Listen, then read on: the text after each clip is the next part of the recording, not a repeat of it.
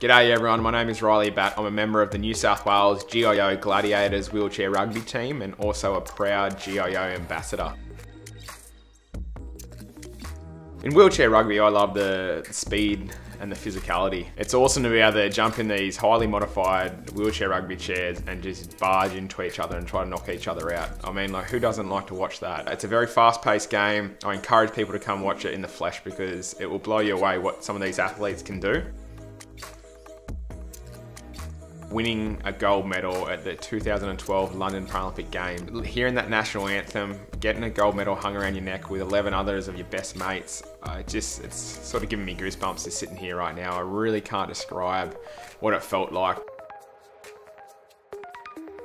Playing in front of a crowd's huge for any sports person because it sort of lifts your level of intensity, it lifts the whole game in general, and we've definitely missed it. I've started playing this sport in 2003 and quickly made it to the New South Wales team and then also onto the Australian side. I've continued playing this sport for so long just because of the friendships you make, the camaraderie, the travel, all those kind of things is just amazing. You know, to represent not only your state, New South Wales, but also to represent your country of Australia. It's something you don't want to take for granted and you want to try to make that dream last forever.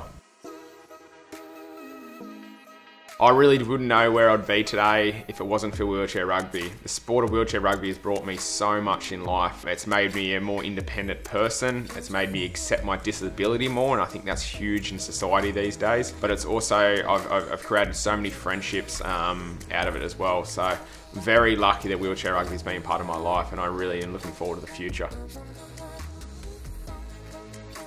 We just want to beat those Queenslanders. It's home soil for them. They're going to have all their friends and family and their home crowd. So who doesn't like a New South Wales-Queensland rivalry? I know I'll be in a hot contest against Chris Bond, who's one of my fellow Aussie teammates. We'll leave it all out there. Yeah, there will be some banter. There'll be some aggression against each other, but I guess we'll leave that on the court and we'll be friends afterwards.